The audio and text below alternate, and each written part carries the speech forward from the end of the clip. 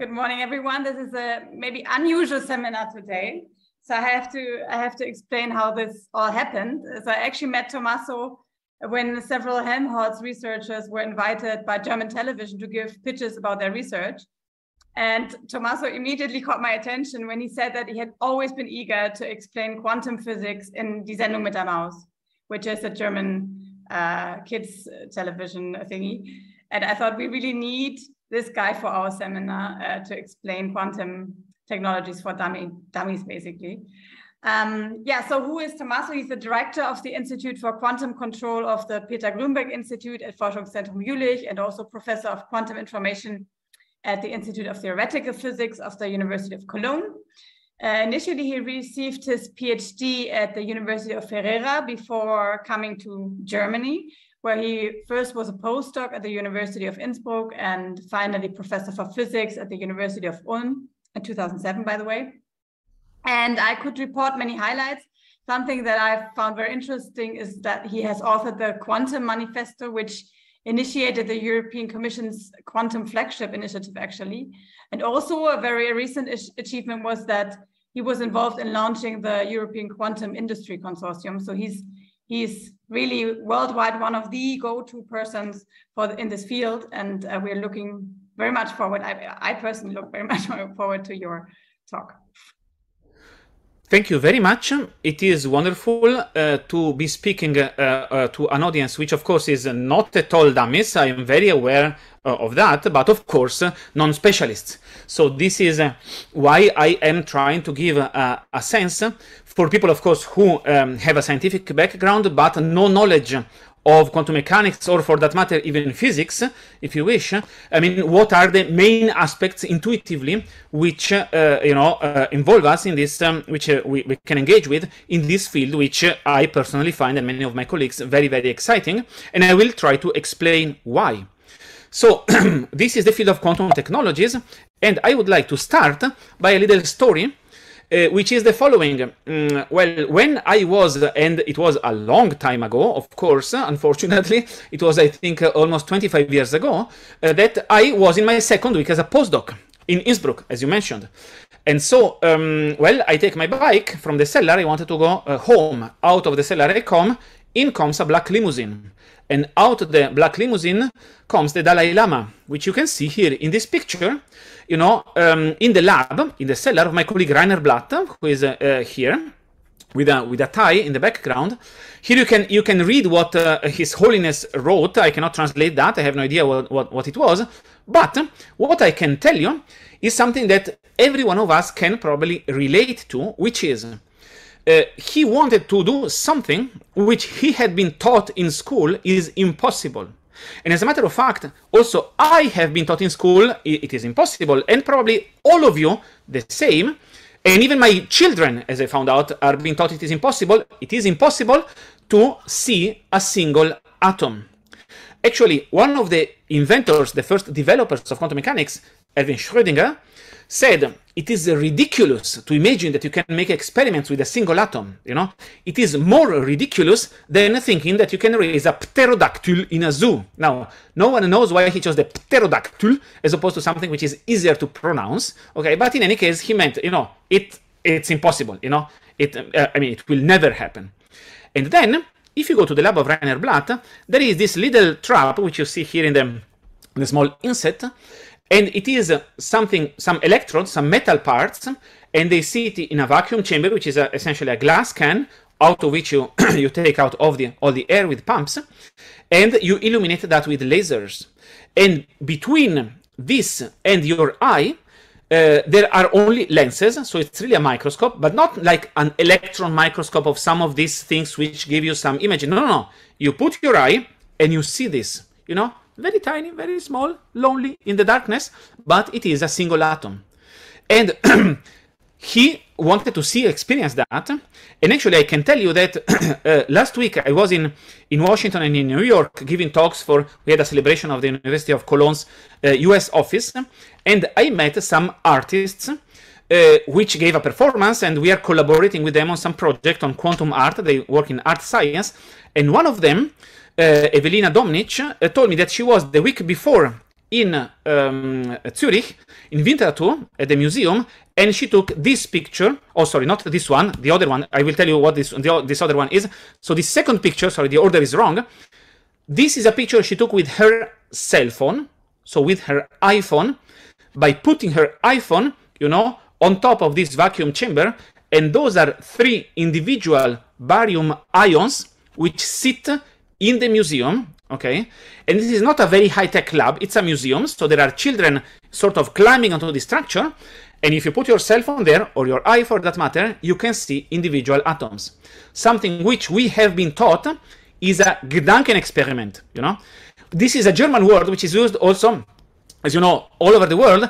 In my time when I was studying physics in Italy, okay, our professor would say, e adesso vi dimostrerò questo Gedankenexperiment. So it is a word in German because indeed the founding fathers of this came from Germany, and they thought, you know, you cannot really make it, you can only think about it. Now you can.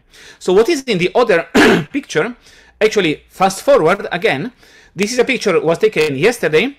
So this guy standing on the right of this picture is Dan Nika. He is a parliament member who is responsible. He's the rapporteur for the CHIPS Act. We had a meeting yesterday, and we brought to him, it was non-trivial because, you know, security in the European Parliament is non-trivial, so getting this device through was kind of not simple.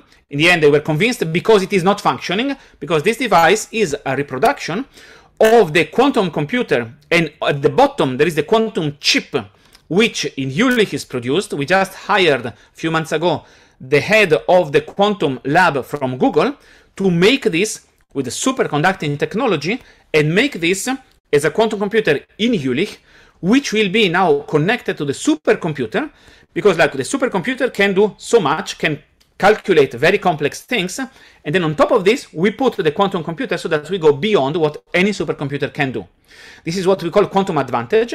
I will come back to that in a moment, but really this initial slide for me is kind of still, when I look at it, it's kind of, I cannot believe that this is really happening, because, you know, what was fundamental science of purely, if you wish, philosophical interest 25 years ago, now really is technology which you can use for practical purposes.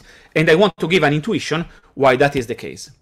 So if we think, what is standard technology which we all carry in our pockets? For instance, in my left pocket of my trousers, I have this. This is a device similar to what all of you have. It is based on classical computing technology. Like there is a silicon chip there. If you look in 1947, what a transistor was, this was something which was about this big, you know, a couple centimeters. Now we have, you know, 70 years after, we have actually very many of those, billions of those transistors integrated in a very tiny chip, okay? And there was, for several years, this Moore's law. It was predicted that every couple of years, the number of transistors on this chip would double by constant cost. This is actually no longer true, but was, for many years, the foundation of the first quantum revolution. So as a matter of fact, this device which I showed you, and you also carry in your pocket, is something which would be entirely impossible without understanding and mastering the laws of quantum mechanics. Because transistors, as well as lasers, which, you know, feed optical fibers, which are the foundation for the internet, which is actually what is carrying this talk, you know, it is turned into zeros and ones, you know, in both in sound and picture, and then it goes through the internet and it reaches you. Now I'm in Brussels, you are, you know, in different places in Germany, and maybe not only. So this goes through optical fibers, and it is driven by lasers, which very quickly, you know, are switched on and off. And each on and off is 1, 0. Those are the bits which are actually putting together the information that we exchange on the internet, for instance. So without quantum mechanics, that's my first point, this, what we call the first quantum revolution, would not be possible, because you cannot build lasers, transistors, you know, computers, unless you really master the laws of quantum mechanics. But there is a big but, which is, this is, as it's written here, based on bulk effects, meaning that for each 0 and 1, as I said, it's like switching on and off a laser field in the optical fiber, a current in some electrical or electronic circuit. And each time I switch on and off, there are very many photons. Those are the quanta of light.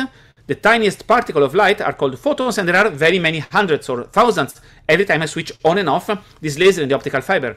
There are very many hundreds and thousands of electrons every time in a small transistor I switch on and off those zeros and ones. So this is what is working until now. But now, you know, this scaling, like making it more and more powerful, which we experienced in the last several years, is coming to an end. This is the number of transistors predicted by Moore's law from 1970 to almost today, and we see that, you know, it grows as it was predicted, but actually it saturates. So at some point it is no longer becoming more powerful. If you remember, until a few years ago, every couple of years you would get a new processor, which would be, you know, like 500 megahertz, then 1 gigahertz, and then 2 gigahertz, and so on. So the frequency, the speed, the power of our processors was growing. This is no longer happening. So to have a more powerful computer or a supercomputer, you have to put many processors together. So you have to grow this by putting many processors, but as a matter of fact, each individual processor is no longer growing as it was predicted. So this Moore's law is kind of ending, but this could be, you know, a stimulus for going beyond that. And this is what we do with quantum technologies. So here is a slide, no formula, but just a slide to give an intuition. What are the most important aspects of those quantum bits? So what happens, in other words, when I combine bits with what the Dalai Lama saw in the lab in the cellar in Innsbruck? When I use individual quantum systems, an individual atom, an individual photon, I use them as bits, as quantum bits, as qubits, then two important things come up. And the first one is superposition, and the second one is entanglement.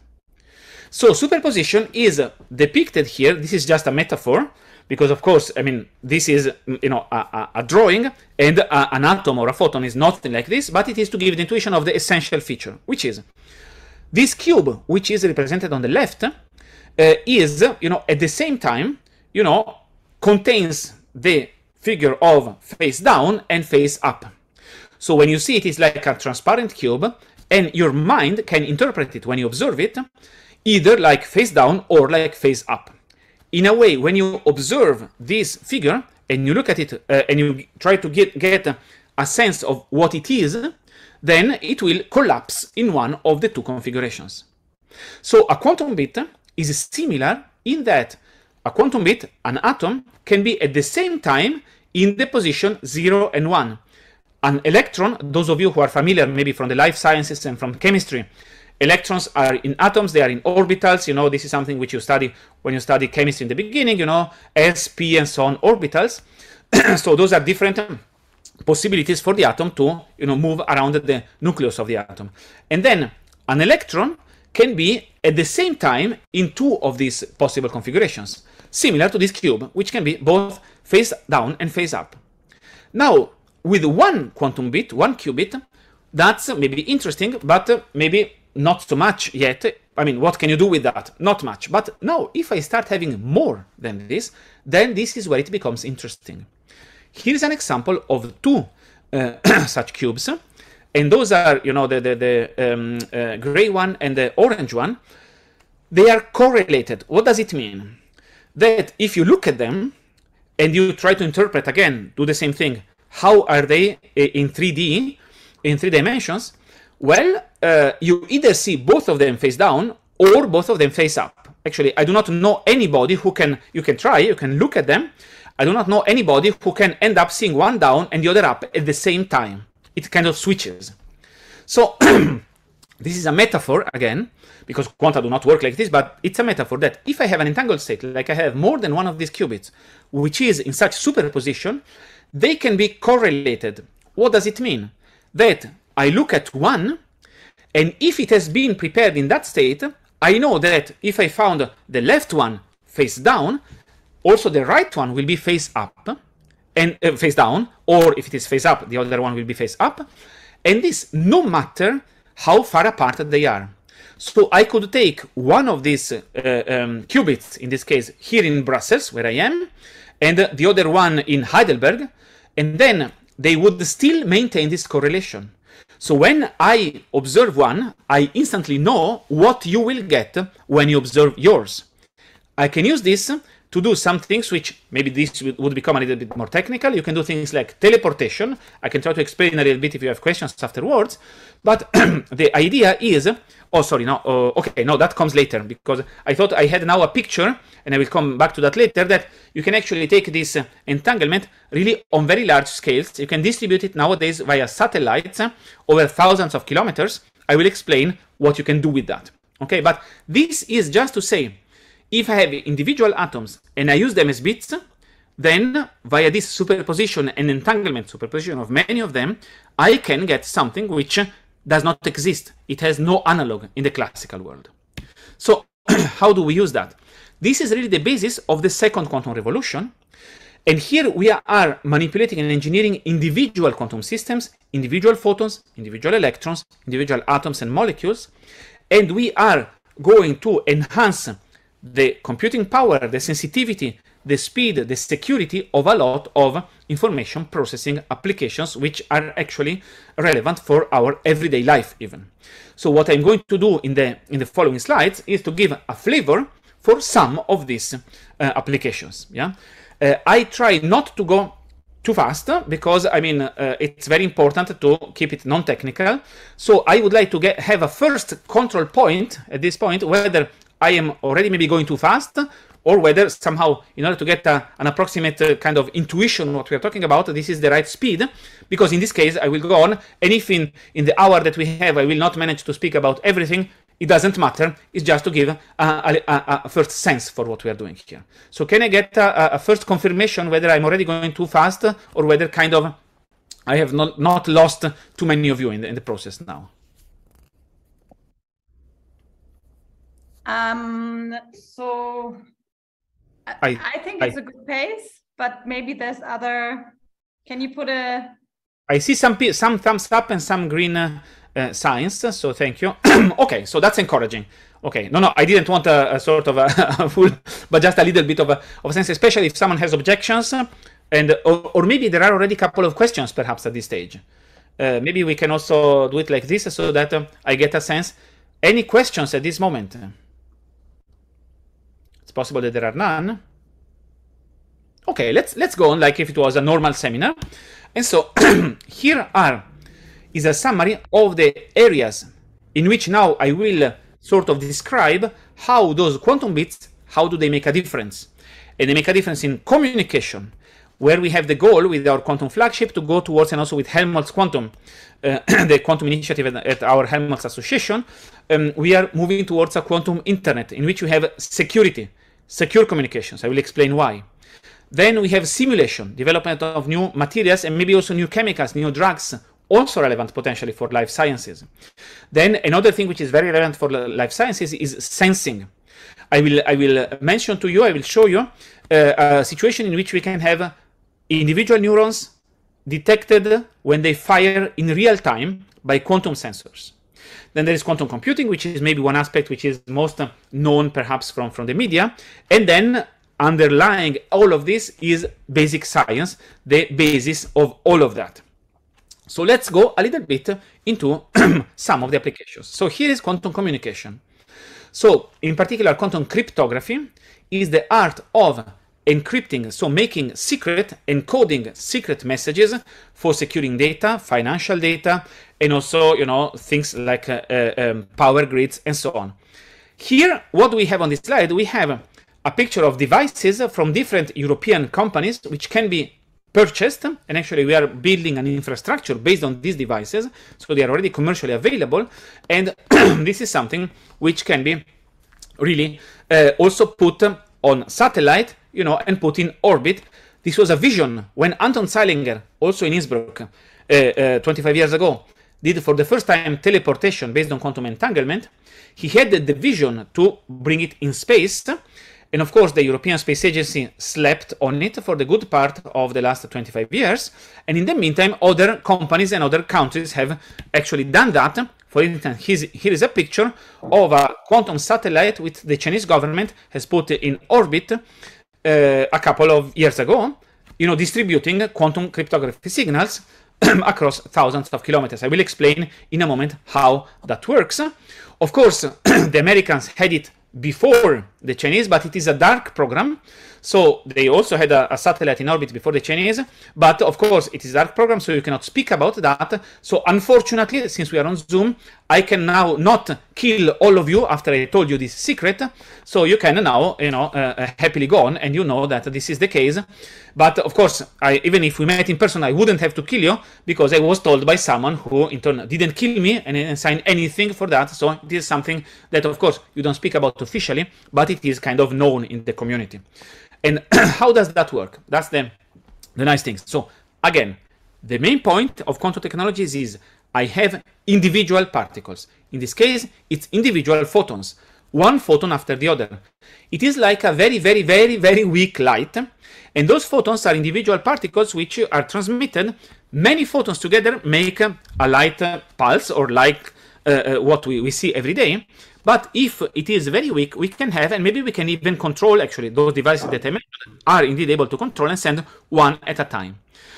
So here, the technical details are not important of this scheme. The point is that there is some transmission from Alice on the left to Bob on the right.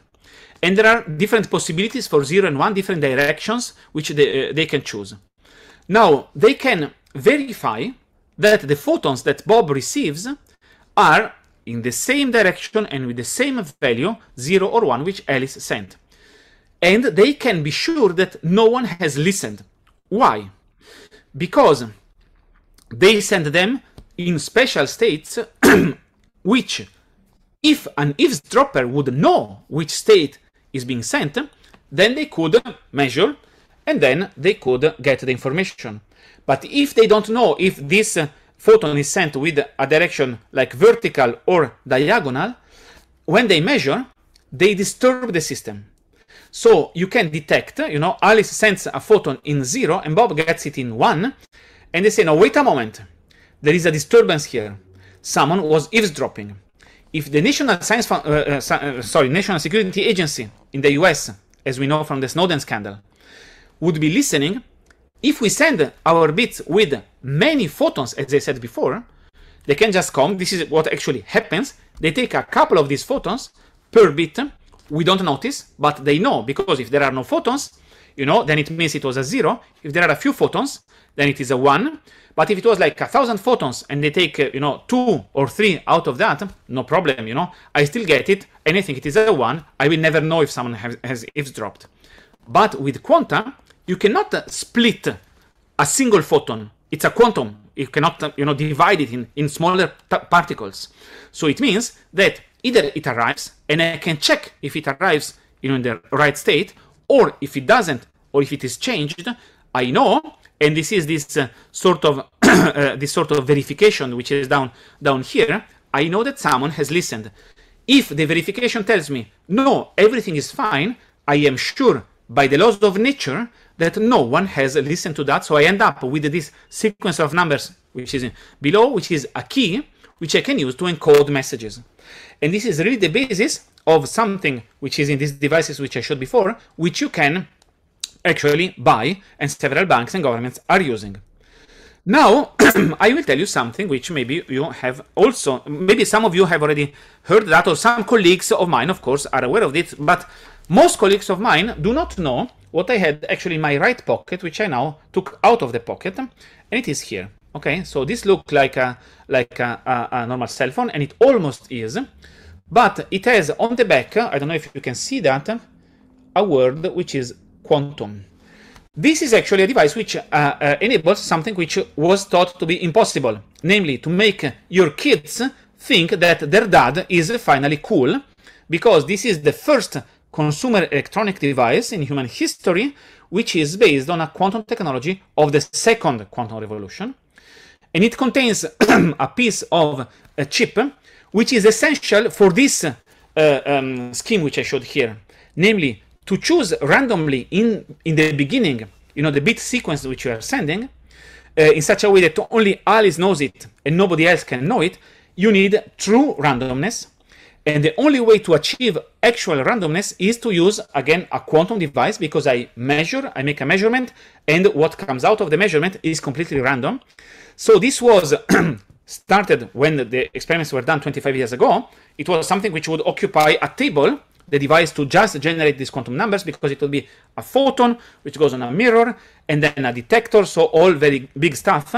Now we have been able to miniaturize this and make it very, very small, 2.5 millimeters square, so that it is in the cell phone.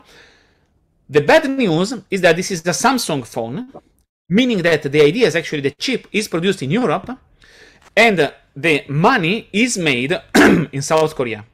So this is exactly the kind of thing that we want with these ideas, which actually started in Europe, even in Germany. Most of quantum mechanics was developed in Germany. We want to make sure that this time also the value gets created there.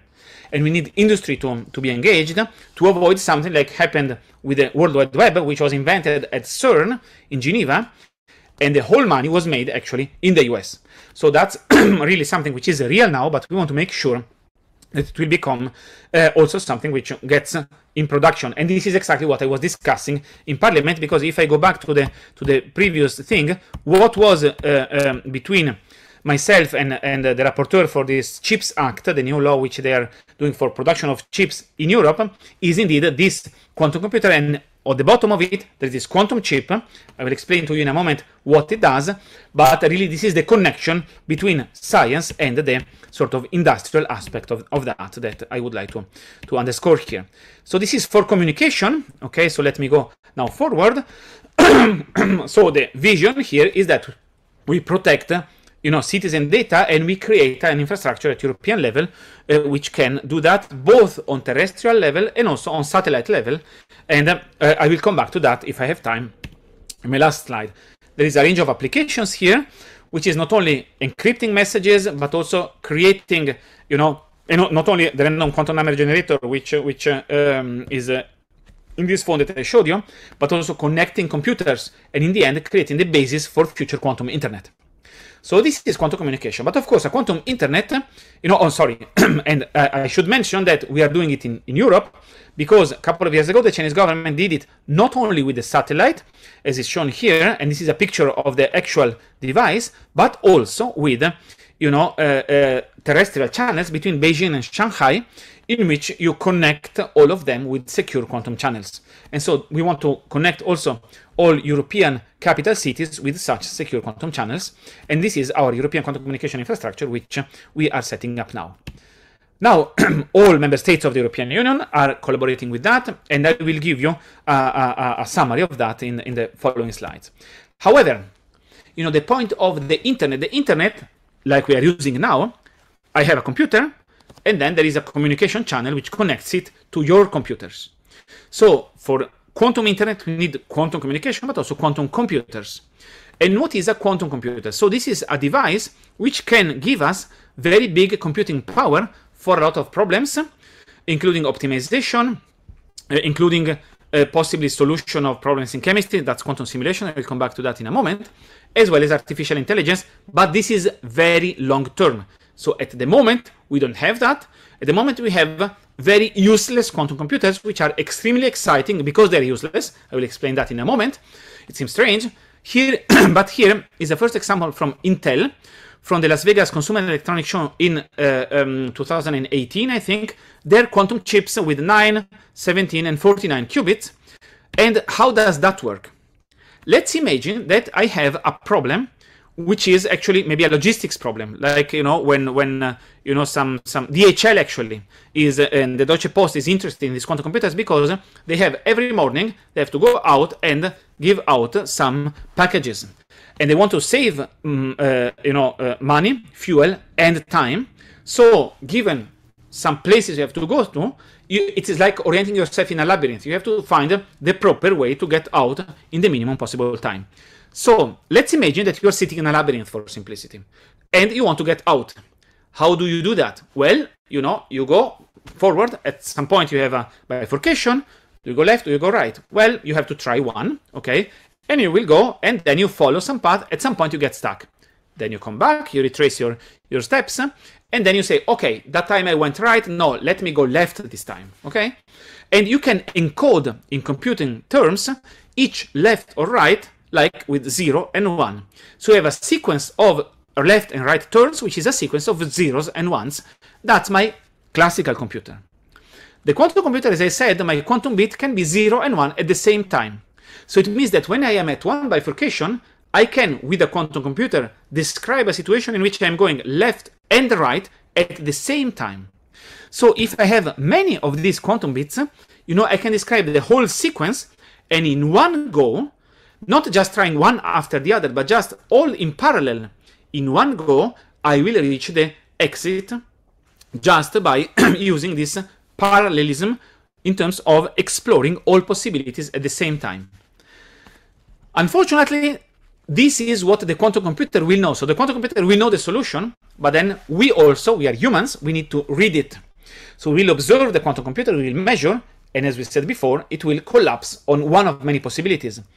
And maybe in this particular case, we don't have a good quantum algorithm. It means I can run the quantum computer, but then I look at it, and this may collapse on the wrong solution. So I have to try again. So in this case, the quantum computer itself will know the right path, but for me to get it, I don't have a good quantum algorithm for doing that. So that's what I have to develop, new algorithms which can exploit this parallelism and, being able to turn them in useful solutions. And it is very difficult, of course, because a quantum computer is like, keeping this quantum computer at the quantum level. All this big thing which I showed in the parliament yesterday and today is really, and maybe my assistant will come now because I'm in the office in Brussels, and if he comes, I will be able to show it, the real thing to you. But in any case, it has these different layers because it has to be very, very cold, next to zero temperature. So it's a fridge because we have to isolate it, because keeping the quantum computer alive and working is more difficult, as one colleague put it, than keeping a snowball in the middle of hell. Because the environment has a very high temperature compared to this few nanokelvin, in a few millikelvin or even nanokelvin if it is ion or atoms, in which the qubits are. And so you really have to protect it. It's very difficult, and you have to correct for those errors. But if you can do that, what you can do is, as I said, optimization, also using for securing communications, also for cracking codes, because actually a quantum computer can crack current cryptography codes, and you can develop other applications and different kinds of software for also creating quantum networks in the perspective of the quantum internet. Now, why did I say it's useless for, you can buy this. So this is something which IBM commercialized at the Consumer Electronics Show in Las Vegas in 2019. It fits in your living room. It costs only a couple of dozen $1 million. And so you can get it. It has a few quantum bits, not so many yet. What it does can still be reproduced by, your normal computer. But 1.5 years ago, Google, with this chip, it is a 53 qubits quantum chip. So they solved in 2.5 minutes with 26 kilowatts of power.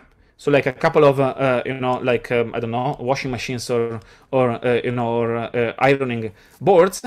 It solved a problem in 2.5 minutes, which the largest supercomputer on Earth at the time would take 10,000 years to compute with 14 megawatts. So the energy consumption is enormously different, unfortunately, and also the speed is very different. Now there are algorithms which can solve that in a few hours, but still, there is an enormous, difference in the power that you consume. Unfortunately, it is for a completely useless problem, in the sense that this is a problem which is called sampling in a random distribution of unitary matrices. If I had to explain it to you, I would have to give you a 3-month course on quantum mechanics, and I promise it is completely and utterly useless. It was invented, this problem, just to show that the Google chip, can do it, and the classical supercomputer cannot. Nevertheless, it is important. I will talk about that in a moment. Before I do that, I want to mention that maybe we start being a little bit disappointed because those are all American companies. But the flagship, our European program, which started 3 years ago and just concluded the first ramp-up phase with a review meeting a few weeks ago in Paris, we managed to get quantum computers. So there is this company Pascal, which is commercializing a quantum computer, more specialized, a quantum simulator. I'll come back to that in a moment. With 150 qubits, they are selling them. I managed to convince them. I got the first, I don't know how to say that in English, Mengenrabatt for quantum computers, because I managed to convince the CEO to sell me 2 quantum computers for the price of 1. Okay, so that in the first pilot projects in which we are going to put this on supercomputing centers, we are having one in Paris and the other one is coming to Germany, to Jülich, okay? So that we are going to use it for enhancing the supercomputer that we have there. So this is about what Google did, okay? Essentially, it is 200 seconds versus 10 to the 4 years versus 10,000 years on a high-performance computer, but on a fully useless problem. It's like the Wright's brother flight. It's something which, I can carry my grocery bags, for, at 1 meter from the ground for, like 50 or 100 meters, much more easily than having to build an airplane. But of course, I don't have to convince you that, demonstrating that, even though it was not useful per se, has been opening some very important possibilities. So we are at a similar moment.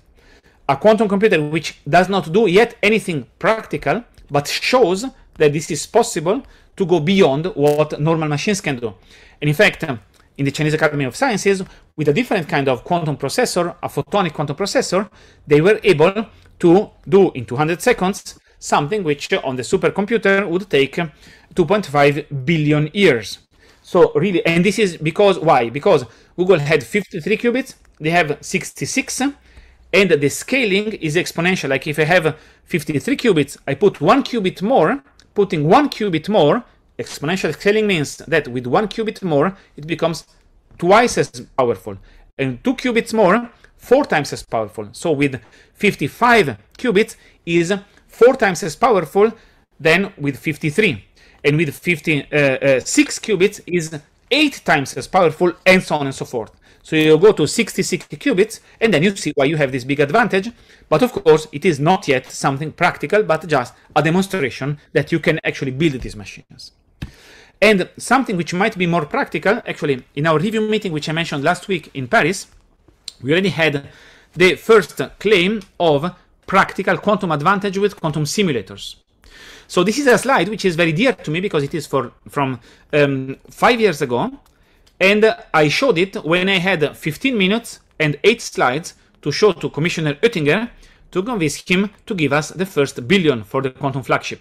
So it's a slide which is very valuable for me, at least emotionally, let's say. And it's also valuable because it shows a result which was taken with copy and paste from Science magazine, from a paper by my colleague Emanuel Bloch from Munich, in which for the first time, and this was 10 years ago, he showed a quantum simulator based on, in this case, individual atoms in a laser field. These individual atoms, what can they do? They can reproduce, they can be put in a structure which is reproducing some quantum material.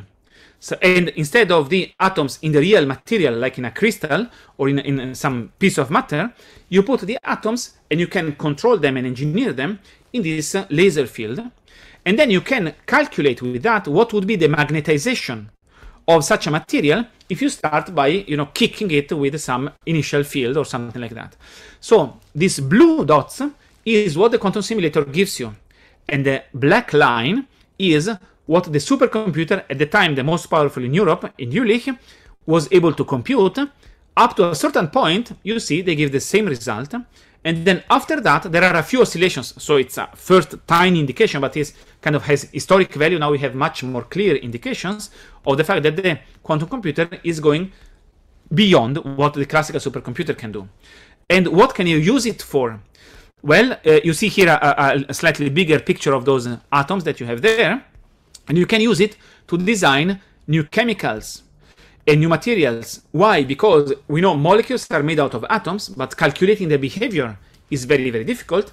If now I'm able to reproduce the behavior by putting together those atoms in a controlled way in my quantum simulator, I may calculate what is the structure, for instance, what are properties of these chemicals or materials by directly seeing what the quantum simulator is doing. Yeah.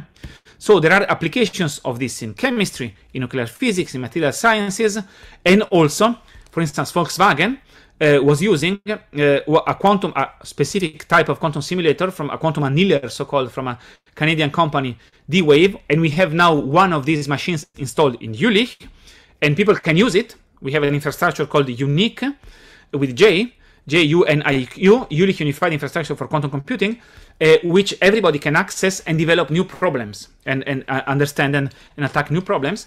So these are examples of what a quantum simulator can do. Now, the last but not least aspect I want to mention is quantum sensing. It was one of the things that I mentioned before, and I did say that it can be relevant, for instance, in the life sciences context. Here is an example of medical diagnostics that you can do. Okay, so here you have, this is an experiment that was done in vitro, not yet in vivo.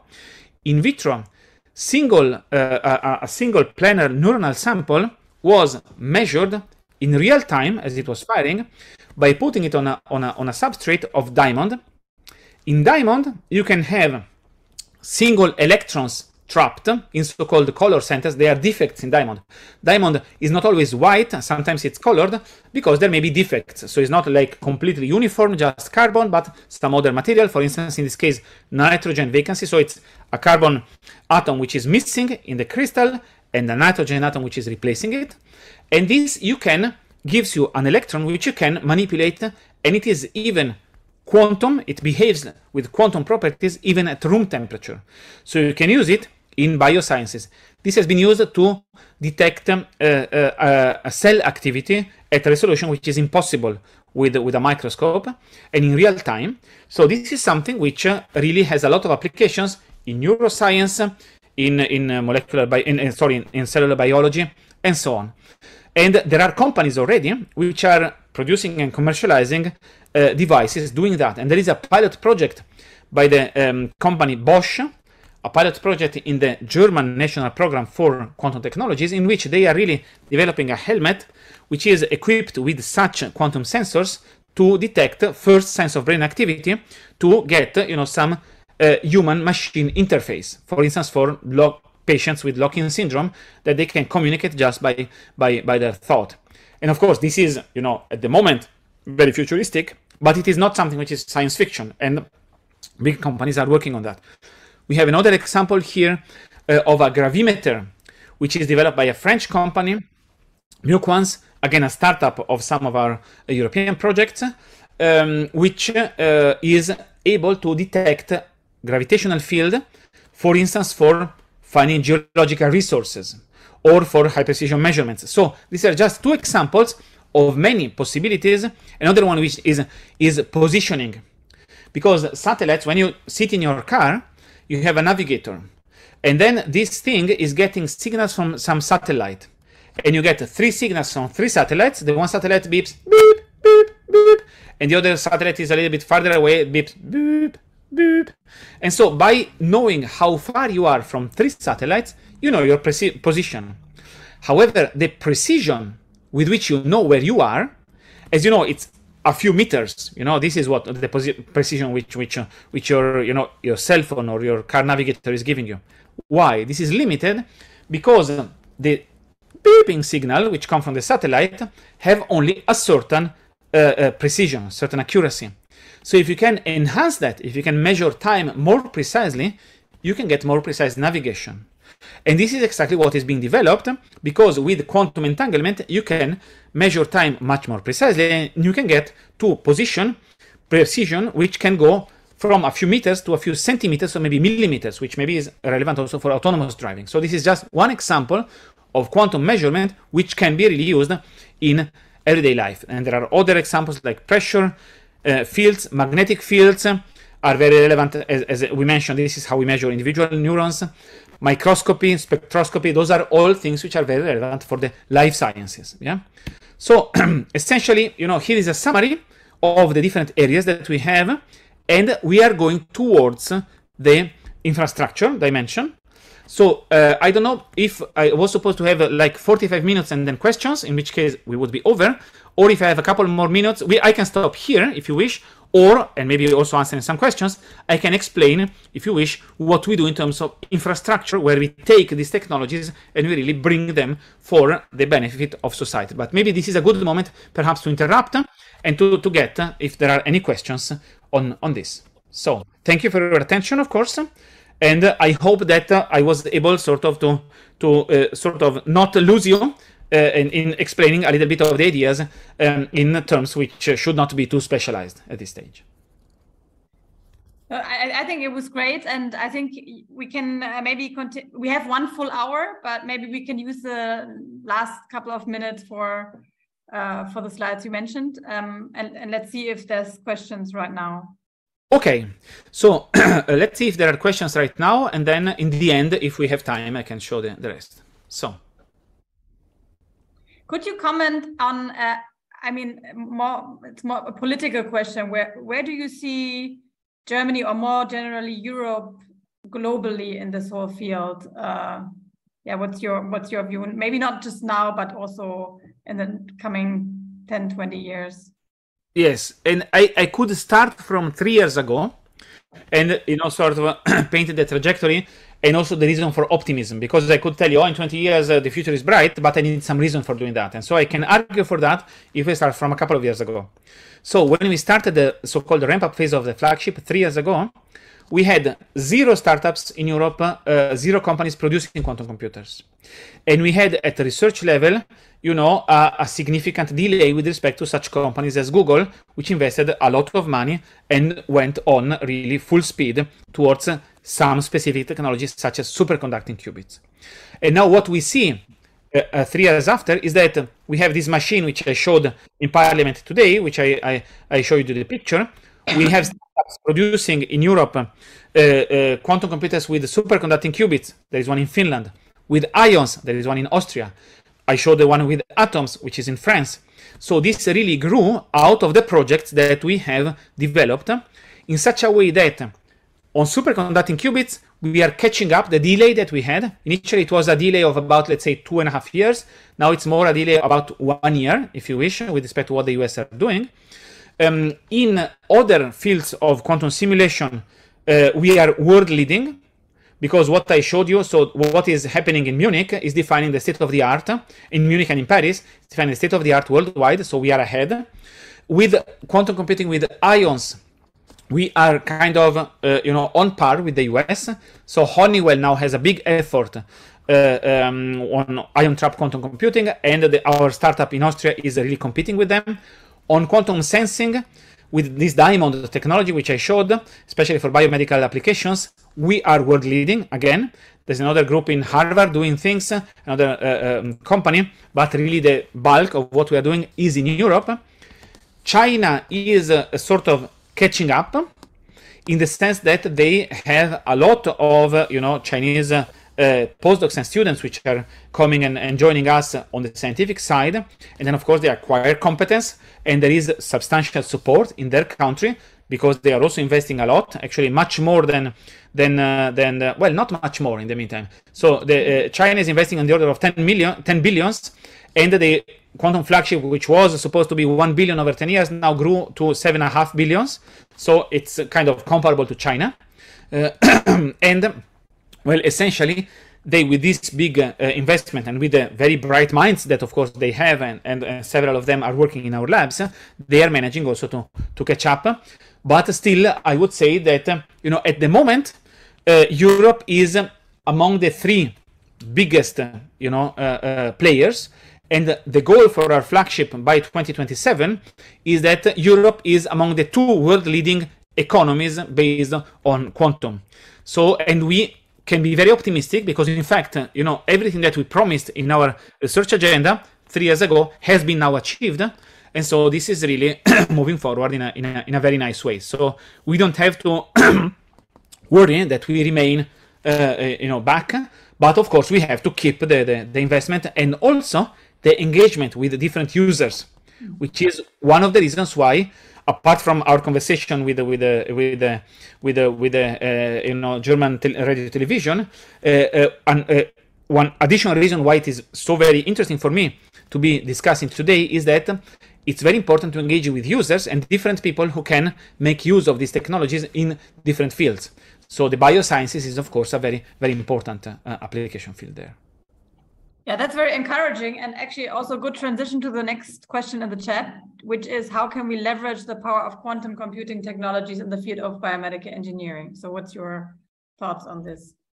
So the main aspect, so if we now focus away from quantum sensing and more in quantum computing, I would say in quantum computing and simulation, we can leverage it a lot in perspective towards chemistry. Better understanding of chemical processes, and this is maybe a dream for in 20 years, let's say, you know, development of like drug design, like an aid in drug design. Now I say visionary 15, 20 years because as a scientist, I like to sort of de-hype as much as I can. I can tell you that there is a department at Bayer with a couple dozen people which is already now working on use cases for using quantum computers and quantum simulators to sort of enhance drug design. And they have use cases which they actually want to test on our infrastructure in Jülich. So it might come earlier than that, but honestly, I very much prefer to say it will take a long time and then be surprised, like actually it happened in the last 3 years with the flagship, than, you know, over-promising and under-delivering. So that's a very important aspect, expectation management. So in the biosciences, quantum computing and simulation, very clear path toward, you know, better understanding chemistry. But you know, we have to be careful that this is something really for the mid to long term. Okay, we have 2 questions from Marco Hübner. Maybe you want to look at them, they're long, so let me check in the chat, okay. I can also read out if you prefer. But... Are scripts still state of the art in terms of qubits? Well, I would say that at the moment, ion traps and laser ion traps are on par with superconducting qubits, and atoms are actually have had an evolution in the last 3 years. If you had asked me at the beginning of the flagship, I would have said, you know, atoms, you know, maybe it's kind of futuristic, who knows. But now, you know, actually this startup Pascal, which is commercializing this quantum simulator, really came out and had a very, very steep improvement over the last few years. Yeah, so I would say that superconducting qubits are certainly not leading, but they are up. They are leading among other platforms, but they are not the only one. Yeah, and ions and atoms are at least as strong. So the second question was, what is the range? Yeah, the range. So I spoke about when I showed you this Beijing to Shanghai communication line. It was segments. It was not just one from Beijing to Shanghai. Why? Because if you send these photons over optical fibers, glass fibers, then they get absorbed at some point. So it can reach, the record is now a few hundred kilometers. So we need either for longer distances, either a satellite, as the Chinese have done, because, you know, there it goes through space, it's empty, and so it can carry longer distances, or it should be something in which you put a quantum repeater, which is a small quantum computer, which sort of creates this entanglement at a longer distance, which you can then use for the quantum communication. So this is something which is an active area of research, and the idea is that it should be placed. Now we are creating a European quantum communication infrastructure. That was one of my last 2 slides, but I can just say the content in words. We are creating nodes of a quantum internet in all European capital cities, and so we can have point to point, like I can go from Paris to Brussels and from Brussels to Amsterdam, but going directly from Paris to Amsterdam, that would be more difficult. I would need a quantum repeater in Brussels. Once we do that, it doesn't matter who operates them, because you can verify independently that the quantum repeater works, and if it works, no one can listen, because I can verify then directly between Paris and Amsterdam that my quantum signal is secure. So I can have in the end, a quantum communication which is so-called device independent, in the sense that with the quantum repeater, I can make sure that it bridges longer distances, and then I can be, again, perfectly safe. And now there is another question about AI. Okay, and Marco Hübner is happy about my answers, which makes me happy in turn. And then Nico Dish asks about AI. How could quantum computing improve AI research? Well, there is a general answer, which is AI is based on finding the minimum of a function, a complex function on a neural network. So, and we know that quantum computers, in particular quantum annealers, which are kind of quantum simulators, but also, there are algorithms in quantum computing for finding minima of functions. And so this is the general idea. Now, how specifically does it work for specific problems, which is connected also to the other part of the question, how do we design quantum algorithms? That depends on the specific problem, and we do not yet have a general theory. In classical software, we have software engineering, so there is a problem, there is a very clear way how you can, break it up and encode it on a computer. In quantum computing, that's the big question. This is why the computer that we have from Google, as I said before, is useless. And actually the big nightmare of the head of Google, who by the way is a German guy, very nice guy, Hartmut Neven, he says, I have a nightmare, I wake up one day and we have a universal, fully functional quantum computer and we have no clue what to do with it. In the sense that, we need really algorithms for specific problems. That's the current challenge. This is where industry is engaging, and we see progress, which is coming up, and they have very specific problems. I mean, one problem which was mentioned was striking me for its completely, for me, exotic nature, but it is very practical. There was the company Trumpf at the laser fair in Munich at our quantum messe. And they are both investing in quantum technologies, but also they have a problem which they are trying to solve with the quantum computer, which is the following. They have a laser, they have a sheet of metal, and from this sheet of metal, maybe it is a rectangular piece of metal, and then they want to cut out, I don't know, some circular shapes, okay, or some specific shapes. So how do they, do that with the laser by cutting out in the way that they can get most shapes and the least material which is discarded, okay? Which is like, a problem which you may have as a child if you are doing some bricolage with with your scissors. And this is a problem which is very practical, which brings value to them because they have to throw away less of this precious material which they are, processing. But it is something which would never occur to a physicist, as a matter of fact.